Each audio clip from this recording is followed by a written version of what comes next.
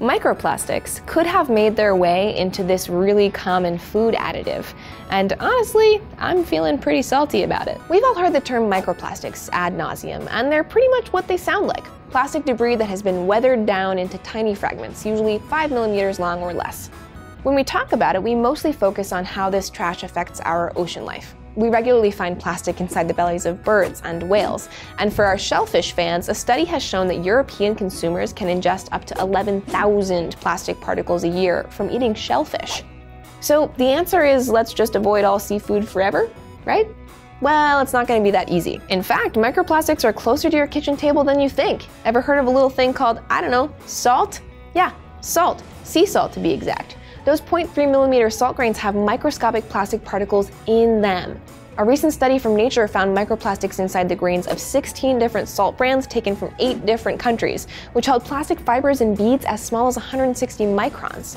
The Earth is literally taking our trash with a grain of salt. And by the way, the study conveniently didn't list the brands, so don't even look for it, I already tried. The types of plastic inside these salty crystals are important too.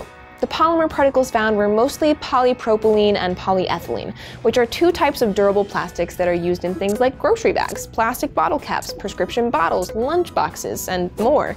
And this isn't the first time we've tested for microplastics in our salt. Even earlier in 2017, researchers tested 21 different types of Spanish table salt, and all 21 of them were found to have polymer particles of polyethylene terephthalate, which is used to make plastic bottles. So the answer is, let's just avoid all shellfish and salt forever, right? Well, avoiding them might not be the best strategy, since microplastics are just everywhere. We're finding them in our oceans, our fertilizer, food chains, and even the air we breathe.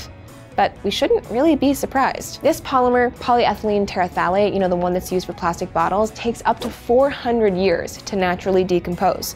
Plastic hasn't even been around that long yet.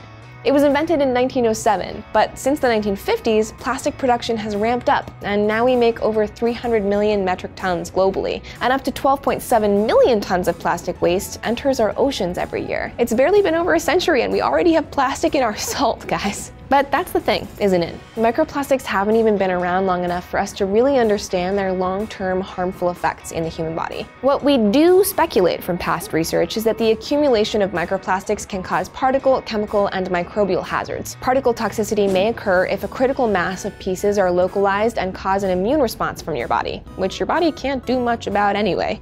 Chemical toxicity could occur since the particles may excrete deadly pollutants they've picked up from the environment, and plus, what plastic is made out of in the first place isn't too good for you. But when it comes to the salt, we haven't ultimately found a dosage of microplastics that's harmful to us yet.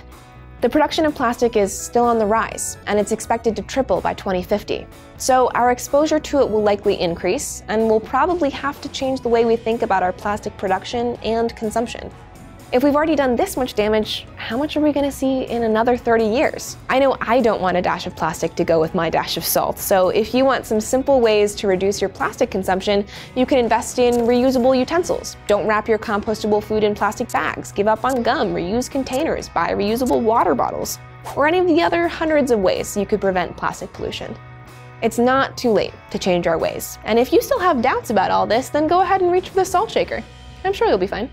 If you think you're swimming in microplastics now, you've got nothing on Ben LeCompte, the swimmer attempting to cross the Pacific Ocean right now.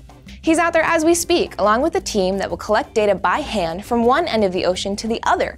And Seeker has all the latest updates and info. To learn more about his journey, check out this video here. I'm Maren, thanks for watching.